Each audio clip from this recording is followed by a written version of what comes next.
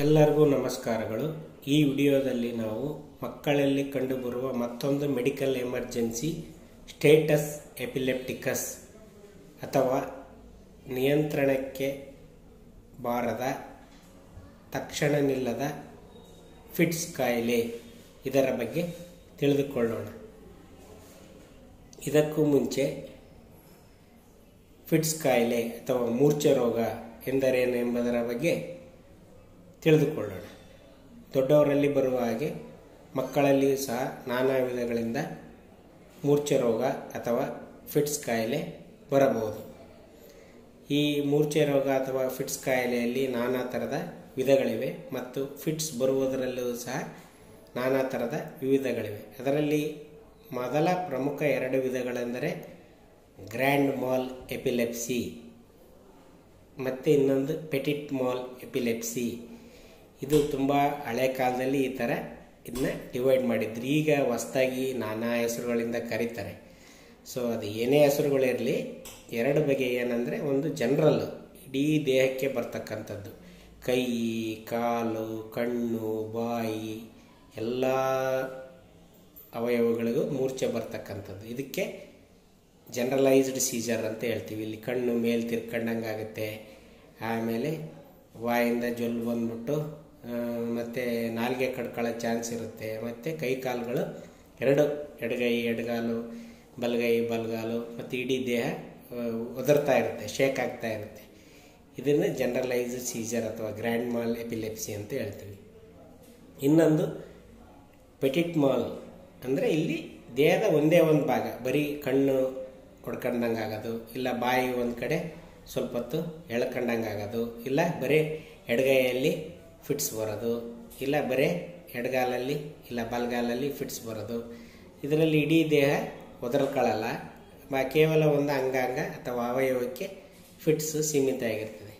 ಇದಕ್ಕೆ localised scissor ಅಥವಾ ಒಂದು ಸಣ್ಣ ಪ್ರಮಾಣದಲ್ಲಿ ಬರ್ತಕ್ಕಂಥ ಫಿಟ್ಸ್ ಅಂತ ಹೇಳ್ತೀವಿ. ಇವೆರಡು ಪ್ರಮುಖ ವಿಧಗಳು.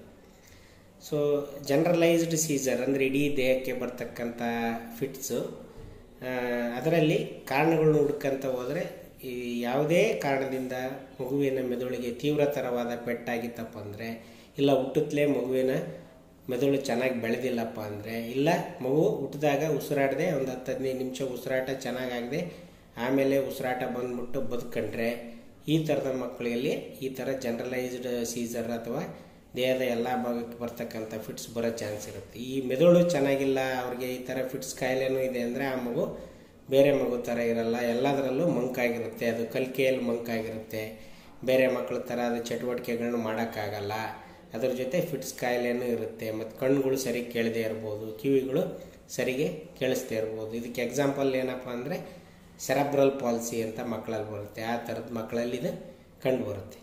ಸೊ ಇನ್ನೊಂದು ಜನರಲೈಸ್ಡ್ ಕಾಯಿಲೆ ಮೂರ್ಛೆ ರೋಗದಲ್ಲಿ ಏನಾಗಿರುತ್ತೆ, ಅವ್ರಿಗೆ ಎಲ್ಲ ಥರದ ಟೆಸ್ಟ್ಗಳು ಮಾಡಿಸಿದ್ರೂ ಏನೂ ತೊಂದರೆ ಮೆದುಳಲ್ಲಿದೆ ಅಂತ ಗೊತ್ತಾಗಲ್ಲ. ಆದರೆ ಅವ್ರಿಗೆ ಬುದ್ಧಿವಂತಿಕೆನೂ ಸುಮಾರಾಗಿರುತ್ತೆ, ಚೆನ್ನಾಗಿ ಜೀವನನೂ ಮಾಡ್ಕೊಂಡು ಹೋಗ್ತಾರೆ, ಗೊತ್ತಾಗಲ್ಲ ಮೇಲ್ನೋಟಕ್ಕೆ ಅವ್ರ ಮೆದುಳಿಗೆ ತೊಂದರೆ ಇದೆ ಅಂತ. ಆದರೆ ಇದ್ದಕ್ಕಿದ್ದಂಗೆ ಅವ್ರಿಗೆ ಫಿಟ್ಸ್ ಬರುತ್ತೆ. ಫಿಟ್ಸ್ ಬಂದ್ಬಿಟ್ಟು ಅವರೆಲ್ಲೋ ಕೆಲಸದ ಮೇಲೆ ಹೋಗಿರ್ತಾರೆ, ಅಲ್ಲಿ ಇದ್ದಕ್ಕಿದ್ದಂಗೆ ಫಿಟ್ಸ್ ಬಂದ್ಬಿಡುತ್ತೆ, ಸುತ್ತಮುತ್ತಲರಿಗೆ ಏನು ಮಾಡೋಕ್ಕೋ ಅಂತ ಗೊತ್ತಾಗಲ್ಲ. ಈ ಥರದ ಕ್ಯಾಟಗರಿ. ಇದಕ್ಕೆ ಇಡಿಯೋಪ್ಯಾಥಿಕ್ ಎಪಿಲೆಪ್ಸಿ ಅಂತಾರೆ. ಬ್ರೈನ್ ಸ್ಕ್ಯಾನು, ಬ್ಲಡ್ ಟೆಸ್ಟು, ಗೊತ್ತಿರೋ ಟೆಸ್ಟ್ಗಳೆಲ್ಲ ಮಾಡಿಸಿದ್ರು ಯಾವುದೇ ಒಂದು ನಿಖರವಾದ ಕಾರಣ ಗೊತ್ತಾಗಲ್ಲ. ಇದಕ್ಕೆ ಇಡಿಯೋಪ್ಯಾಥಿಕ್ ಎಪಿಲೆಪ್ಸಿ ಅಂತ ಹೇಳ್ತೀವಿ. ಇವೆರಡು ಪ್ರಮುಖ ಕಾರಣಗಳು. ಇನ್ನು ಲೋಕಲ್ ಫಿಟ್ಸ್, ಅದೇ ಒಂದು ಕಣ್ಣಿಗೆ ಬರೋದು, ಒಂದು ಕೈಗೆ ಬರೋದು, ಈ ಥರ ಏನಾರು ಇದ್ದರೆ ಇದು ಮೆದುಳಲ್ಲಿ ಏನಾದ್ರು ತೊಂದರೆ ಇದೆ ಅಂತ ಸೂಚಿಸ್ತದೆ. ಅಂದರೆ ಮೆದುಳು ಗಡ್ಡೆ ಇರೋದು, ಚಿಕ್ಕ ಗಡ್ಡೆಗಳು, ಕ್ಯಾನ್ಸರ್ ಗಡ್ಡೆಗಳು, TB ಗಡ್ಡೆ, ಮತ್ತು ಮೆದುಳಲ್ಲಿ ರಕ್ತ ಎಪ್ಪಕಟ್ಟೋದು, ಮತ್ತು ಮೆದುಳಿಗೆ ಒಂದು ಭಾಗಕ್ಕೆ ಯಾವುದಾದ್ರು ಏಟ್ ಬೀಳೋದು, ಆಕ್ಸಿಡೆಂಟ್ಗಳಲ್ಲಿ ಇಲ್ಲ ಮಗುಗೆ ಬಿದ್ದುಬಿಟ್ಟು ಏಟ್ ಮಾಡ್ಕೊಳ್ಳೋದು, ತೀವ್ರತರವಾದ ಪೆಟ್ಟು ಬಿದ್ದು ಮೆದುಳಿಗೆ ಹಾನಿಯಾಗಿರುತ್ತೆ. ಸೊ ನಿಮಗೆಲ್ಲ ಗೊತ್ತಿದ್ದಂಗೆ ನಮ್ಮದು ಎಡಗಡೆ ಭಾಗದ ಮೆದುಳು ನಮ್ಮ ಬಲಗಡೆ ದೇಹನ ನಿಯಂತ್ರಣ ಮಾಡುತ್ತೆ. ಅಂದರೆ ಎಡಗಡೆ ಮೆದುಳಲ್ಲಿ ಎರಡು ಭಾಗ ಇದೆ, ಎಡಗಡೆದು ಬಲಗಡೆದು ಅಂತ. ಸೊ ಎಡಗಡೆ ಭಾಗ ನಮ್ಮ ಬಲಗಾಲನ್ನ ಕಂಟ್ರೋಲ್ ಮಾಡುತ್ತೆ, ಮತ್ತು ಬಲಗಡೆ ಮೆದುಳು ನಮ್ಮದು ಎಡಗಾಲನ್ನ ಕಂಟ್ರೋಲ್ ಮಾಡುತ್ತೆ. ಸೊ ಆದುದರಿಂದ ನಮಗೆ ಈಗ ಎಡಗಡೆಗೆ ಏನೋ ಫಿಟ್ಸ್ ಬರ್ತಾ ಇದೆ ಎಡಗೈಗೆ ಅಥವಾ ಎಡಗಾಲಿಗೆ ಅಂದರೆ ಅದು ಬಲಭಾಗದ ಮೆದುಳಲ್ಲಿ ತೊಂದರೆ ಇದೆ ಅಂತ ಸೂಚನೆ ಮಾಡ್ತದೆ. ಈ ಥರದ ಮಕ್ಕಳಿಗೆ ನಾವು ಸ್ಕ್ಯಾನ್ ಗೀನ್ ಮಾಡಿಸ್ಬಿಟ್ಟು ಮೊದಲು ಮೆದುಳಲ್ಲಿ ಏನಾರು ತೊಂದರೆ ಇದೆಯಾ, ಗಡ್ಡೆ ಇದೆಯಾ, ಈ ಥರದ್ದು ಕಂಡುಹಿಡಿಬೇಕು. ಈ 90% ಈ ಥರದ ಲೋಕಲ್ ಫಿಟ್ಸ್ ಇದ್ದಾಗ ಕಾರಣಗಳನ್ನ ಪತ್ತೆ ಹಚ್ಬೋದು. ಅದು ಏನು ಕಾರಣ, ಮೆದುಳು ತೊಂದರೆ ಅಂದರೆ ಅದಕ್ಕೆ ತಕ್ಕದಾದ ಚಿಕಿತ್ಸೆ ಇಲ್ಲ, ಆಪ್ರೇಷನ್ ಬೇಕಾದ್ರೆ ಆಪ್ರೇಷನ್ ಮಾಡಬೇಕಾಗತ್ತೆ. ಇನ್ನು ಕೆಲವು ಕಾರಣಗಳ ಗೊತ್ತಾಗಲ್ಲ, ಸಣ್ಣದಾಗಿ ಏನೋ ತೊಂದರೆ ಇರ್ಬೋದು, ಇಲ್ಲ ತೊಂದರೆ ಇಲ್ಲದೇ ಇರ್ಬೋದು. ಮತ್ತು ಈ ಫಿಟ್ಸ್ ಬಂದಾಗ ಇರ್ತಕ್ಕಂಥ ಕೆಲವು ತಪ್ಪು ಕಲ್ಪನೆಗಳನ್ನು ಹೇಳ್ಬಿಡ್ತೀನಿ ಇಲ್ಲಿ. ಏನಪ್ಪ ಅಂದರೆ ಫಿಟ್ಸ್, ಈ ಜನರಲೈಸ್ಡ್ ಫಿಟ್ಸ್ ಅಂದರೆ ಎಲ್ಲ 4 ಕೈ ಕಾಲು ಒದರ್ಬಿಟ್ಟು ಬರ್ತದಲ್ಲ, ಅದು ಬಂದ ತಕ್ಷಣ ಕೆಲವರು ಕಬ್ಬಣ ಕೊಡ್ರಿ, ಕಬ್ಬಣ ಇಟ್ಕೊಂಡ ತಕ್ಷಣ ಹೋಗುತ್ತೆ ಅಂತಂದು ಹೇಳ್ತಾರೆ. ಅದಕ್ಕೆ ಹುಡ್ಕಾಡೋದು, ಕೀ ಬಸ್ ತಗೊಳ್ಳೋದು, ಬೈಕ್ ಕೀ ಕೊಡೋದು, ಇಲ್ಲೇ ಯಾವುದೋ ಕಬ್ಬಣ ಕೊಡೋದು ಮಾಡ್ತಾರೆ. ದಯವಿಟ್ಟು ಈ ಥರದ್ದು ವಸ್ತುಗಳನ್ನ ಅವ್ರು ಫಿಟ್ಸ್ ಬರೋ ಕೈಯಾಗ ಕೊಡೋಕೆ ಹೋಗ್ಬೇಡ್ರಿ. ಯಾಕಂದ್ರೆ ಅವ್ರಿಗೆ ಮೈ ಮೇಲೆ ಎಚ್ಚರ ಇರಲ್ಲ. ಈ ಚೂಪಾದದ್ದು ಕಬ್ಬಣದ್ದು ಏನಾರು ವಸ್ತು ಕೊಟ್ಟರೆ ಅವ್ರಿಗೆ ಫಿಟ್ಸ್ ಬಂದಾಗ ಅದು ಕೈಕಾಲು ಒದರ್ತಾ ಇರುತ್ತೆ, ಅವರು ಅದನ್ನ ಮುಖಕ್ಕೋ ಇಲ್ಲ ದೇಹಕ್ಕೋ ಚುಚ್ಚುಗಳೋ ಚಾನ್ಸ್ ಇರುತ್ತೆ. ಯಾಕಂದ್ರೆ ಮೈ ಮೇಲೆ ಎಚ್ಚರ ಇರಲ್ಲ. ನೀವು ಕೊಡಬೇಡ್ರಿ, ಅದು ಕೊಟ್ಟರೆ ಅದರಿಂದ ಏನು ಪ್ರಯೋಜನ ಆಗಲ್ಲ, ಅದರಿಂದ ಫಿಟ್ಸು ನಿಲ್ಲಲ್ಲ. ಸಾಮಾನ್ಯವಾಗಿ ಈ ಥರ ಫಿಟ್ಸ್ ಬಂದಾಗ ಒಂದು 5ರಿಂದ 7 ನಿಮಿಷದಲ್ಲಿ ಆ ಫಿಟ್ಸ್ ತಂತಾನೇ ನಿಂತೋಗುತ್ತೆ. 95% ಜನರಲ್ಲಿ, ಫಿಟ್ಸ್ ಕಾಯಿಲೆ ಇರೋ ಜನರಲ್ಲಿ 5 ನಿಮಿಷದೊಳಗೆ ಅದು ಯಾವುದೇ ಫಿಟ್ಸ್ ಆಗಿರಲಿ ನಿಂತೋಗುತ್ತೆ. ಆ ಟೈಮಲ್ಲಿ ನೀವು ಏನಾರು ನೋಡಿದರೆ ಅವ್ರಿಗೆ ನಾಲ್ಗೆ ಕಳ್ದಂಗೆ, ಅಥವಾ ಯಾವ್ದಾದ್ರು ಡೇಂಜರ್ ವಸ್ತು ಇತ್ತು, ಚರಂಡಿ ಪಕ್ಕ ಇದ್ದರು, ಇಲ್ಲ ಬೆಂಕಿ ಪಕ್ಕ ಇದ್ರು, ಈ ಥರ ಇದ್ದರೆ ಅವ್ರನ್ನ ಅಲ್ಲಿಂದ ದೂರಕ್ಕೆ ಕರ್ಕೊಂಡೋಗಿ ಒಂದು ಸೈಡಿಗೆ ಮಲಗಿಸಿ ಉಸಿರಾಡೋಕ್ಕೆ ಅನುಕೂಲ ಮಾಡಿಕೊಡ್ರಿ. ನೀವು ಅವ್ರಿಗೆ ಕೈಯಲ್ಲಿ ಕಾಲಲ್ಲಿ ಏನು ಕೊಡೋದು ಬೇಕಿಲ್ಲ, ಯಾಕೆ ಕಬ್ಬಣ ಹುಡ್ಕೋದು ಬೇಕಿಲ್ಲ. ಅವ್ರನ್ನ ಒಂದು ಸೇಫ್ ಜಾಗಕ್ಕೆ ಕರ್ಕೊಂಡೋಗಿ ಸೈಡಿಗೆ ತಿರುಗಿ ಮಲಗಿಸಿ, ಮತ್ತು ನಾಲ್ಗೆ ಕಟ್ಕೊಂಡಂಗೆ ನೋಡ್ಕೊಂಡು, ಬಾಯಿ ತುಂಬ ರಸ ತುಂಬ್ಕೊಂಡಿದ್ದೆ ಅದರಿಂದ ಒರೆಸಿ ಸ್ವಲ್ಪ ಅವ್ರಿಗೆ ಉಸಿರಾಡೋಕ್ಕೆ ಅನುಕೂಲ ಮಾಡಿಕೊಡ್ರಿ. ಅಷ್ಟು ಮಾಡೋ ಅಷ್ಟೊತ್ತಿಗೆ ಫಿಟ್ಸ್ ನಿಂತೋಗುತ್ತೆ. ಆಮೇಲೆ ನಿಂತೋಗ್ಬಿಟ್ಟು ಒಂದು 10 ನಿಮಿಷ ಅವರು 10ರಿಂದ 15 ನಿಮಿಷ ಅವ್ರು ಸುಧಾರಿಸ್ಕೋಬೇಕಾಗುತ್ತೆ. ಮೈ ಮೇಲೆ ಎಚ್ಚರ ಇರಲ್ಲ, ದೇಹ ಫುಲ್ ಫಿಟ್ಸ್ ಬಂದು ಸುಸ್ತಾಗಿರುತ್ತೆ, ಅವ್ರು ನಿದ್ದೆ ಮಂಪರಲ್ಲಿ ಇದ್ದಂಗೆ ಇರ್ತಾರೆ. ಆಮೇಲೆ ಒಂದು 10 ನಿಮಿಷ ಆದಮೇಲೆ ನಿಧಾನಕ್ಕೆ ಅವ್ರ ಮೈ ಮೇಲೆ ಎಚ್ಚರ ಬಂದು ಸುತ್ತಮುತ್ತ ಎಲ್ಲ ಕಂಡುಹಿಡಿಯೋದು, ಗೊತ್ತು ಮಾಡೋದು ಮಾಡ್ತಾರೆ.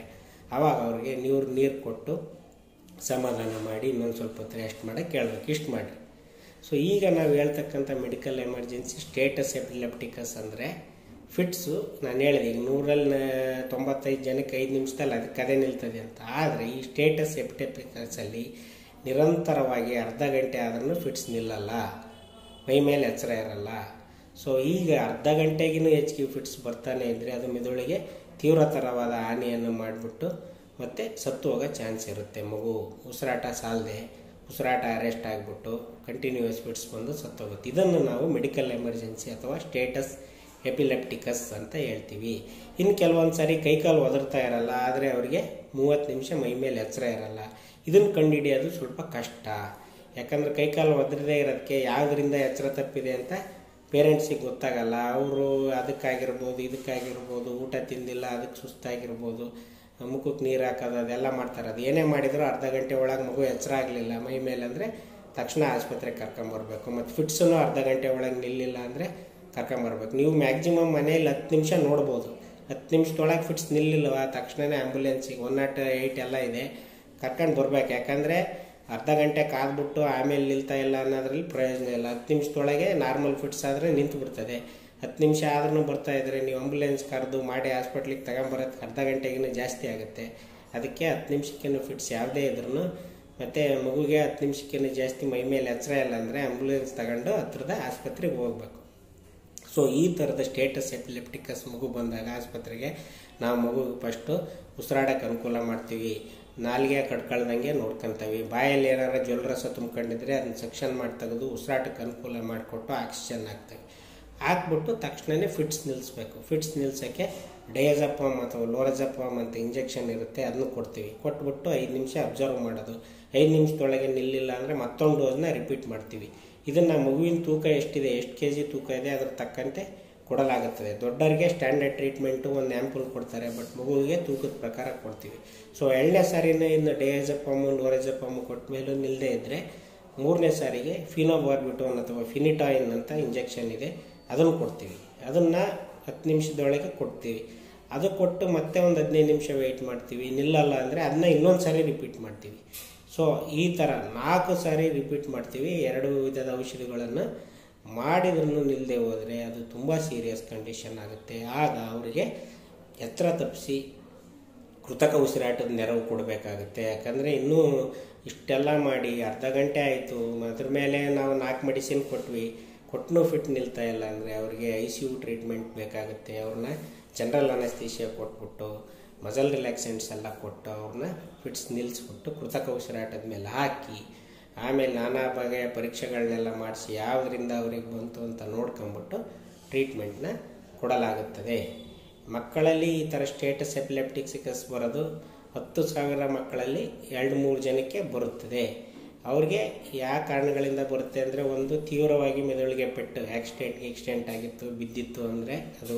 ಎರಡನೇದು ಮೆದುಳು ಜ್ವರ, ಇದಕ್ಕಿದ್ದಂಗೆ ಚೆನ್ನಾಗಿರೋ ಮಗುಗೆ ಒಂದು 2 ದಿನ ಜ್ವರ ಬಂದು 3ನೇ ದಿನಕ್ಕೆ ಈ ಥರ ಆಯ್ತಪ್ಪ ಅಂದರೆ ಮೆದುಳು ಜ್ವರದ ಸಮಸ್ಯೆ ಇರುತ್ತೆ, ಅದಾಗಿರ್ಬೋದು. ಇನ್ನು ಕೆಲವರಿಗೆ ಹೇಳಿದ್ನೆಲ್ಲ ಹುಟ್ಟಿದಾಗಿಂದಲೇ ಬ್ರೈನ್ ಚೆನ್ನಾಗಿರಲ್ಲ. ಇನ್ನು ಕೆಲವರು ಮಾತ್ರೆ ತಗೊಳ್ಳೋದು ಇದ್ದಕ್ಕಿದ್ದಂಗೆ ನಿಲ್ಲಿಸ್ಬಿಡ್ತಾರೆ.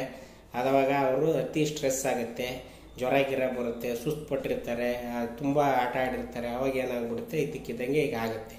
ಬಟ್ ನಿಮಗೆ ಮುಂಚೆನೇ ಹೇಳ್ದಂಗೆ ಸುಮಾರು ಫಿಟ್ಸ್ 5 ನಿಮಿಷದೊಳಗೆ ನಿಂತೋಗುತ್ತೆ, ಮ್ಯಾಕ್ಸಿಮಮ್ 10 ನಿಮಿಷ. ಅಲ್ಲಿಗೇನೂ ಮೀರ್ತಪ್ಪ ಅಂದರೆ ಇದನ್ನ ಈ ಮಗುಗೆ ಸ್ಟೇಟಸ್ ಎಪಿಲೆಪ್ಟಿಕಸ್ ಬರೋ ಚಾನ್ಸ್ ಇರುತ್ತೆ. ಆದ್ದರಿಂದ ಆ ಥರದ ಮಗು ತಕ್ಷಣ ಆಸ್ಪತ್ರೆಗೆ ಬರಬೇಕು.